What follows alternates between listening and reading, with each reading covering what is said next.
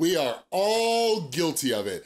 Me, you, everybody else has done this at one point or another, and that is oversharing. Whether it's on a first date, whether it's on social media, or someone you just met, or maybe a coworker, we overshare and it becomes a problem.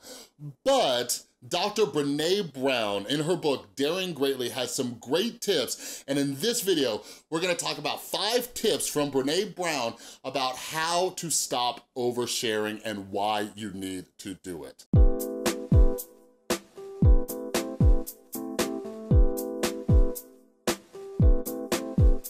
What is up, everybody? This is Chris from the Rewired Soul, where we talk about the problem, but focus on the solution. And if you're new to my channel is all about mental health, and I like to pull different topics to hopefully give you some tools to help you improve your mental and emotional well-being. So if you're into that stuff, make sure you subscribe and ring that notification bell. And disclaimer, I am not a licensed therapist, all right? I am just another guy on a journey, just like you, trying to improve my mental health, and I try to take things that I've learned and use my experience to share them with all of you. But you know who does have some experience is Dr. Brene Brown, okay?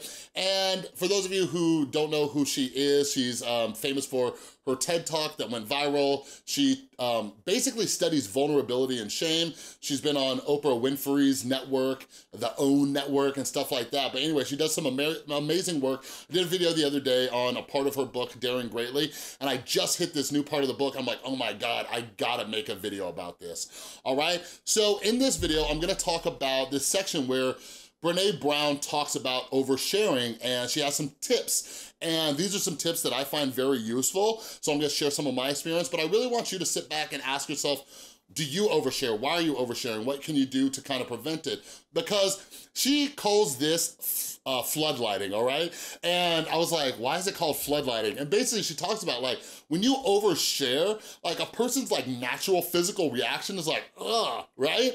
It's almost like they got hit with the floodlights. And this is something that happens, all right? So the first thing that Brene Brown talks about is why we overshare, all right? And there's 3 main reasons. And I have experience with this as well when I used to overshare all the time. So 1, to verify that we're not good, right? So sometimes we overshare and we say something terrible that we've done or something from our past or whatever it is because we don't have a lot of self-compassion for or self-love and we see ourselves in a negative light, so we toss that out there, right? The next one is to prove that the relationship that we're in is not good, okay? This can be self-sabotage from my experience, right? Like, ask yourself if you've ever been in this situation where you just start talking with somebody, you just start dating them, maybe it's a first date or whatever, and you self-sabotage by oversharing. Maybe you say the worst thing that's ever happened to you or a traumatic experience. Way too much information, way too soon, right? The next one is to hotwire the relationship. So this is something that I know I used to do as well. Like, if I tell them something very deep and intimate and personal about my life, that'll boost us to the next level. Like, if I tell them this information, then they'll have to stay with me. How can I open up and be so vulnerable with them and them not stick around, right? So I want you to ask yourself, can you relate to these things? Because if you can, don't worry, because Brene Brown has some 5 tips to help you through it. So one of the things that she says, which is one of my favorite quotes, I actually just tweeted it out, and she says, using vulnerability is not the same as being vulnerable. All right, let me repeat that. Using vulnerability is not the same as being vulnerable, okay? So Brene Brown promotes being vulnerable, like it's something that we need to do, and we need to build up what she calls shame resilience, all right? We need to be able to be vulnerable. But the problem with oversharing is that it's using vulnerability for different motives that don't necessarily help us or even the other person involved. Now, one thing that Brene Brown does recommend is self-compassion all around. So if you're somebody who overshares, like, chill out, baby. Like, recognize when you do it and learn from it. Like, that's all we can do. That's all we can do. Like, I'm gonna screw up, you're gonna screw up, we are all going to screw up. I was actually speaking at a high school this morning and I let them know that. Like, all of us, like, perfection is something that none of us are ever going to achieve. So recognize that you are going to screw up, cut yourself a break, but the best thing that we can do is learn from our mistakes. So show yourself a little self-compassion. Talk to yourself. A good practice that I've learned that works for me and might work for you is to talk to yourself the same way you would a friend, or if you have a child, right? Talk to yourself in that same way. Now, self-compassion on the other end. Like when somebody overshares with us, and we have a reaction to it, you know, and then they get offended or they get upset, like, we have to show ourselves some self-compassion. Like Brene Brown talks about how, like, you know, we might beat ourselves up like, oh man, I should have handled it this way, I should have handled it that way.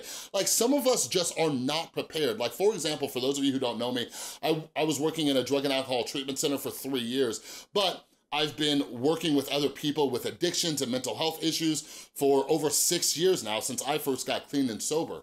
Like, I am in a space where that's just normal for me. You know what I mean? Like, I hope I can hold space for other people and let them feel comfortable talking to me, because I'll be honest with you, there's nothing I haven't heard. I've met so many people who have come to talk to me and they're like, you know, I don't know if I can open up about this and things like that. And I'm like, trust me, I've heard it all before. They think I haven't, they say it, I'm like, yeah, I've heard it. Like, not to minimize their experience, but yeah. So if you are getting all this information, like, you might not be the right person to hear it. Like, this is one of the reasons why I promote therapy. You know what I'm saying? But we're gonna get to that in a second. So anyways, she starts to talk about how to share and what to share.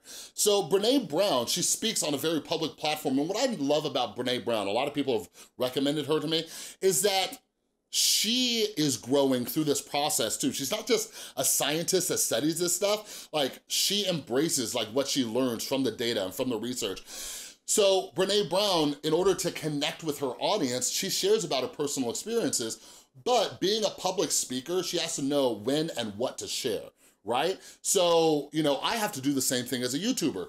You, maybe it's in your work or when you're meeting new people, maybe you just go to a party and you're meeting new people, right? We all need to know when and what to share, like what is and isn't appropriate, okay?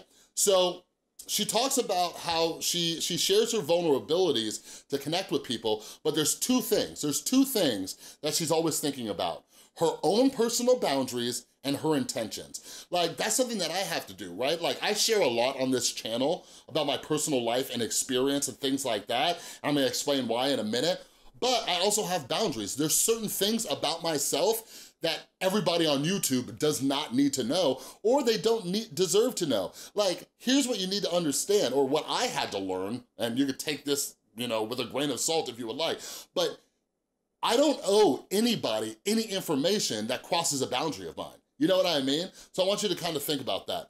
So here are her 5 tips, okay?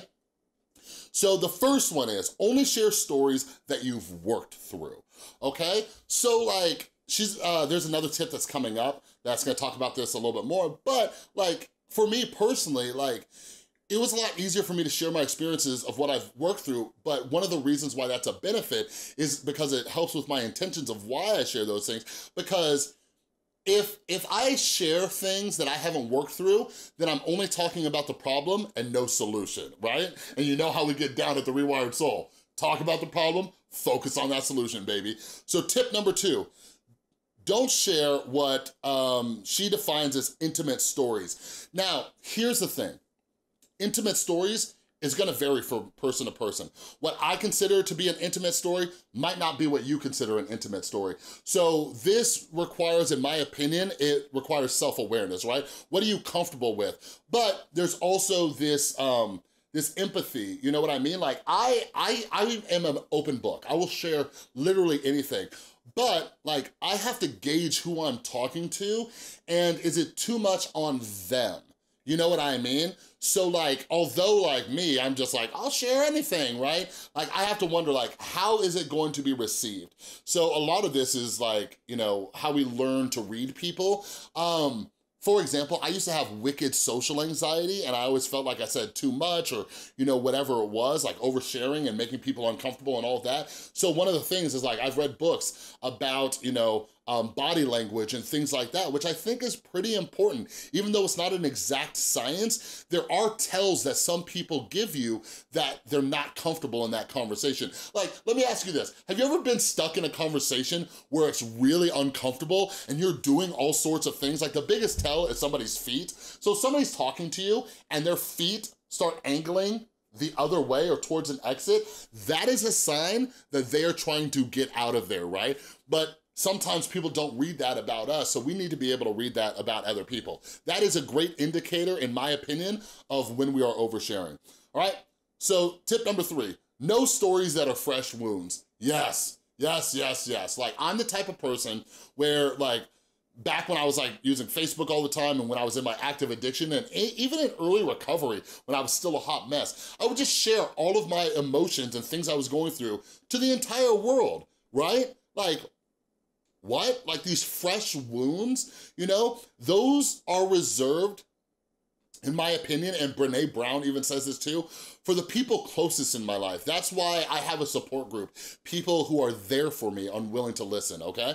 Now, tip number 4, she says she follows this rule: share yourself to teach. That is being healthy, but don't do it to heal, okay? So for example, I have to check my intentions. Why am I sharing this? Why am I sharing this? Or Brene Brown, why is she sharing this? And what she's saying there is, she shares her personal experiences and vulnerabilities to teach others. That's what I do too. Typically when I share one of my personal stories, it's to teach you. Maybe it's to let you know that it is possible to get through something, to come out on the other side. You know, hope. It's possible to have hope. Like, don't lose hope. If I can do this, you can do this, right? So I share my stories to teach, but I don't hop on YouTube, or I try not to even. I try not to use YouTube as therapy. YouTube is not therapy for me. You know what's therapy for me? My freaking therapist is therapy for me. You know what I mean? So I don't use this platform in order to get a feeling from you guys. And like, that is something that, you know, we're gonna talk about in a second. But, you know, check in, like, my advice would be, again, take it or leave it, is to check in with this, like, on your social media usage. Like, why are you sharing this? Why are you sharing an experience to show people that they can get through it too? Are you sharing an experience to inspire people? Or are you doing what Brene Brown says? Are you sharing to heal? Tip number 5, don't share on to meet unmet needs, all right? Trying to fill this thing. And the way she recommends checking in with this is, like, is it tied into an expectation of a particular response? So some of us share or overshare, especially on social media or even on a first date or when you're meeting new people, because we're trying to get people to, you know, validate those 3 things that we talked about in the beginning, like why we overshare, right? Do I want people to coddle me and tell me it's gonna be okay and all of that, right? Again, there is nothing wrong with that. There is nothing wrong with being vulnerable, but it's with who we're being vulnerable with, you know? Like, I have my beautiful girlfriend, Tristan, I have my support group, I have all these people in, you know, in my life today, so like, it's not always necessary for me to share something to get that validation. And I'll be honest, it's something that I struggle with, like, because all of us want validation in some way, shape, or form. And like, as a YouTuber, it's easy for me to just like send out a tweet like, and saying like, hey, I'm struggling, this is what I'm going through, and da-da-da-da-da. Like, for example, like, I'm not gonna, you know, dance around this, like, all the stuff I was just going through, who am I kidding? Not even stuff I was going through, stuff I'm still going through, right? And I try to be very mindful about what I'm sharing and what is my motive, what is my intention behind it. Do I want a pity party? Do I want people to agree with me? What do I want from this, right? Or do I want to use this as a way to teach people? Like, I'll tell you this, at the end of the day, when all of this is over, when all the dust is settled, like, I want people in my audience to look back, like maybe in November, maybe December, maybe in 2020, people look back and say, dang, remember all that stuff Chris went through? He's still here. Maybe I can get through this. You know, like that's my hope. It's not my expectation, but I hope people can see, like, you know, just when things start feeling like they're crashing down, doesn't mean we necessarily have to give up. All right, so those are the 5 tips. Now, she has a few more tips for us to ask ourselves questions before we start to potentially overshare. 1, why am I sharing this? 2, what outcome am I hoping for? 3, what emotions am I experiencing? 4, do my intentions around sharing align with my values? 5, is there an outcome, a response, or a lack of response that will hurt my feelings? 6, is this sharing in service of connection, right? So this is, for me, pausing. Pausing. And sometimes I'm better at it than other times, but I try to personally bounce things off other people first and say, hey, do you think it's a good idea for me to, like, you know, share this or do that or, you know, whatever. Like, because I can't always trust this thing up here. Like, dealing with, you know, my own mental health, I can't always trust this. This thing has steered me wrong plenty of times. And if you're like me, my suggestion is to start bouncing things off of other people like, right? Because sometimes we don't even know if our motives are pure, because, like, part of our own ego, at least in my experience, can be justifying my actions, right? It starts encouraging me to do things. So I try my best to bounce things off other people. I don't do it all the time, but I'd say if I had to put a percentage behind it, I personally try to do it like 80 to 90% of the time. Sometimes I just do my own thing, and sometimes it blows up in my face, and I look back, I'm like, dang, I really should have got an opinion on that first. You know what I mean? But with this pause button, like working with other people and seeing them just start to pause, strengthening that prefrontal cortex, that impulse control, they start to see benefits when they start to be more mindful and just pausing and asking themselves some questions. I've actually taken notes on this whole thing. Like, if you've seen me checking my phone, I'll copy and paste like my script, if you will, down in the description where it has like the reasons why we overshare, the 5 tips from Brené Brown, as well as the questions she recommends you ask yourself, right? But I want you guys to think about this and, like, let me know down in the comments, do you overshare? What do you think your motives or intentions are behind it? Like, let's circle it back to the beginning of this video. Let's have a conversation down in the comments below why we overshare. Can any of you relate to this? 1, to verify that we're not good. 2, to verify that the relationship is not good, like self-sabotage. Or 3, to hotwire the relationship, to push the relationship to the next level. Let's have a conversation down in the comments below. Let's all get vulnerable with each other. It feels nice, all right? But anyways, that's all I got with this video. If you like this video, please give it a thumbs up. If you're new, make sure you subscribe and ring that notification bell. And a huge thank you to everybody supporting the channel over on Patreon. You are all amazing. And if you are a patron, make sure you go check out the page. There is a Patreon Q&A up for March. Go submit your questions. I will be filming that next week, all right? Thanks again so much for watching. Thank you for your support, and I'll see you next time.